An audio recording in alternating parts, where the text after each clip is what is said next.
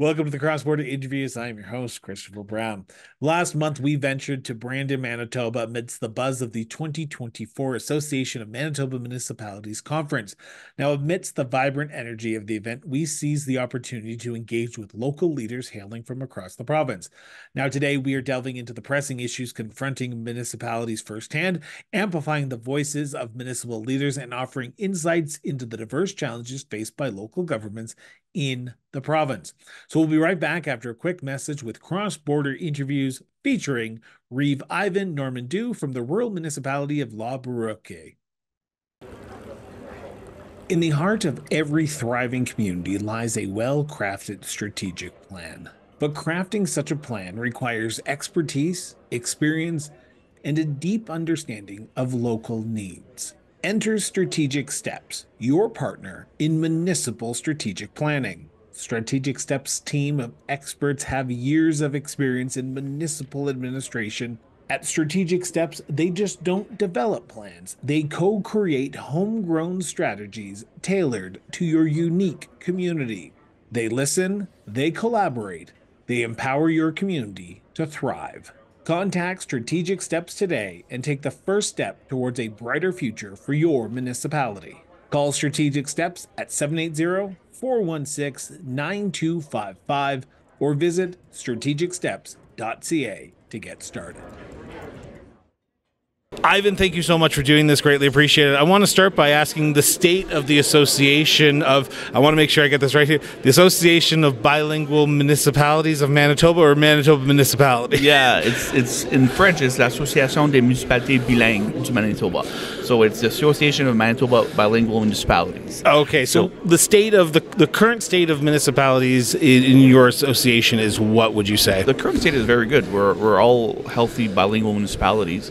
We're part of AMM also as part of the AMBM, but we just fight for advocacy for our French languages around the municipalities. So all 15 municipalities are considered bilingual. So we have bilingual staff at the RM office, and also usually a bilingual on council also.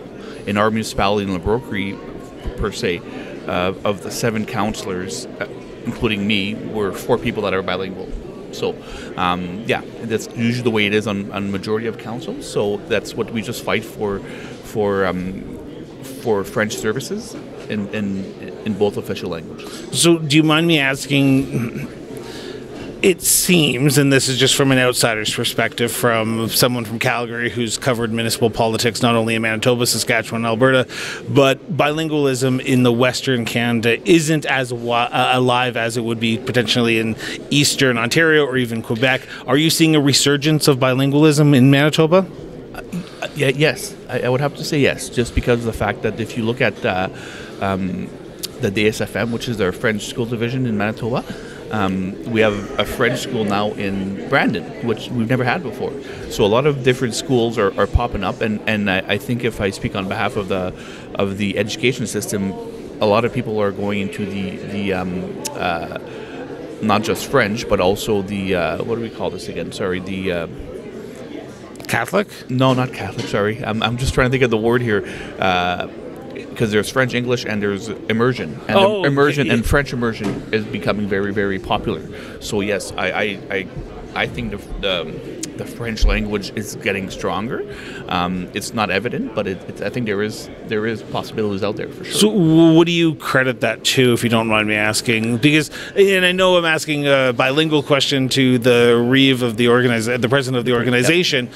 But you must see and sort of hope that there's a ways forward to increase or continue this increase of immersion / bilingualism in your municipality. So it's not just 15 in 5 years, maybe it's 20. Exactly. And I believe it's not just the French languages, is that people are starting to be multilingual, meaning like it could be Spanish, or it could be German, or it could be Russian. But I just find that people are exploring their options, and French is probably the easiest one to go, because people can go to school and have French. And then also there's also a lot of multi-families that an English person will marry a French person. The next thing you know, they want to go into immersion or French, right? So I think it's expanding all over the place. So you have 15 members, and I was looking on your website prior to the interview because I quickly did research just to try and figure out where your municipalities lie. But they're across the province of Manitoba. There's not a lot in the western region, which we are currently, but in the sort of the Interlakes area, plus in the northern area, you're seeing a lot of municipalities there. Before I ask the stupid question, I'm going to ask the important question. Is this a growing population that you're seeing, or has it been 15 for 5 years, 10 years, 20 years? It's actually been 15, and now we're expanding for 4 other RMs, so we'll be 19 to be honest. So it's expanding in the southeast, obviously, because southeast is where the majority of French is going on, but out west also. So we're expanding out there, but it's still majority of our membership is from the southeast region. Okay, so now the stupid question. Okay. I'm assuming I'm going to hear the exact same thing that I hear when I speak to all municipal leaders from across Manitoba. But what is the biggest issue facing your member municipalities today? Our biggest issue, to be honest, because of it's a very distinct board. Our biggest issue is finding obviously enough funding to get all the French bilingual services to everyone around, and also expanding it so that everybody in our municipalities can have French services. Like you want to go to the local store and have a French service delivery, right? So I think it's education, and also obviously like everybody else, it's getting new funding. So let's talk about funding for a second, because unless the federal and provincial government comes to the table with extra funding, your municipalities have to sort of rely on, your organization has to sort of spearhead some of that funding initiatives for the member communities. How do you see yourself working with all municipalities, the 15 or 19 now, to address some of those funding shortfalls that we're seeing potentially? Yeah, we don't, to be honest, we have a good, very stable funding from the federal government. So we have a lot of stable funding coming in, and majority of the rest of our funding comes from project driven. Okay. So we don't get the funding unless a project gets approved. So we have a small staff. We're only 5 people, or not even 5. I think 4 or 5 on the IMBM. So it's not a big staff. So as long as we have our core funding, which is we've had the core funding for many years, I think we can keep on prospering and move forward. So I want to talk about some infrastructure issues, if you don't mind. Sure. And I know this is not around bilingualism, but I think it's another issue that a lot of municipalities are facing. For yourself, as president of your organization, are you seeing infrastructure being one of the big issues that your member communities are being sort of pressed with? For sure. Like all rural municipalities, like La Broquerie, roads and drainage is one of the biggest issues. And we have, like, for instance, in La Broquerie itself, with my RM, well, we have 160 miles of road to take care of. People don't realize how many miles we have to take care of, and majority when we need to fix the road, it comes from our budget, not from the province or the feds. So we always need to keep lobbying, just like AMM does, which should do a great job for us. Is we need to keep lobbying the feds and the province to help us fix these roads, because these roads are especially now, everybody's in the southeast. I find everybody's growing, so there's more traffic on the roads. There's more cars going on there. So when you have more traffic, obviously you need more infrastructure and more help. I'm going to ask a political question now. Sure. On top of that, because we're recording this a few days after the provincial budget tabled the provincial government tabled their provincial budget. In it, there were some nuggets for municipalities across the province. For yourself, did you see anything in there that would help address some of these infrastructure deficits that your member municipalities are dealing with? I guess yes and no. I know it's a political answer, yes and no. There is obviously more good funding, and we're very grateful of the NDP government this year for doing what they're doing. But there's also the federal government that needs to step up, because we need the gas tax to stay there, so that we can focus on funding for our municipalities and focus on our roads and our drainage for our municipalities. Last question for you, because I know you're a busy man and you got a few breakout sessions that you probably want to attend today, but what's the future like for the membership of the association, in your opinion?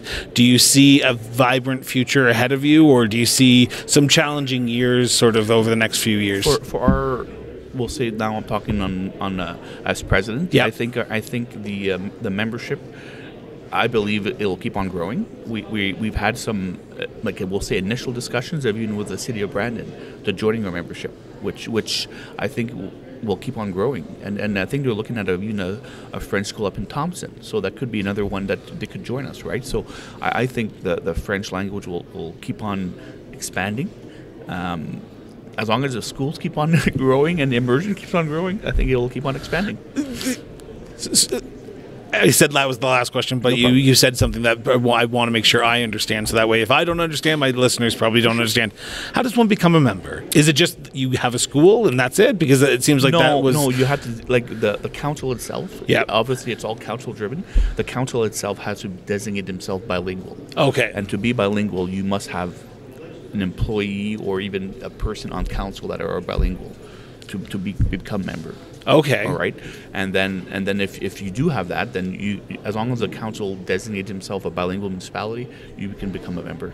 Oh, wow. Okay. So is there benefits of the association? Is there training that comes along with it? And I know you've just opened up a range of questions that I need to get on. That's fine.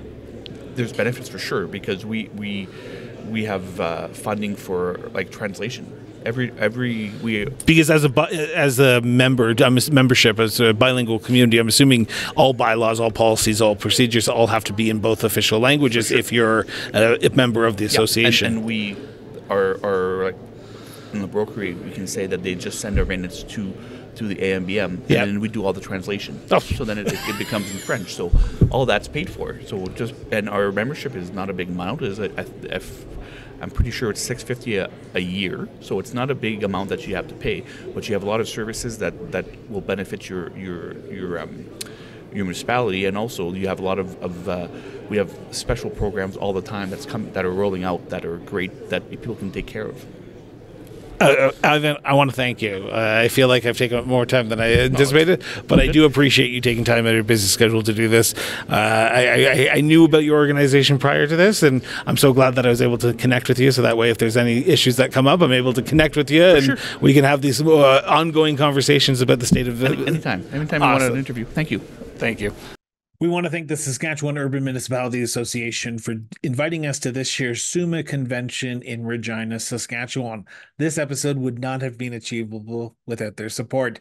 Now, if today's episode sparked your interest, hit that subscribe button now. Stay in the loop with all our diverse content covering everything from municipal affairs to our in-depth conversations on the cross-border interviews, or our eye-opening exploration of local governance in the political trenches local government at work. We are your go-to source for comprehensive municipal coverage, committed to keeping you well-informed as well as engaged. But your support is the backbone of our growth and the maintenance of the top-notch content you have come to enjoy. If you can, consider backing the show. Every contribution, big or small, goes a long way in amplifying the depth and the breadth of our programming. Find the support page link on the Cross Border Interviews website today. Until next time, stay informed, stay engaged, and most importantly, but as always, just keep talking.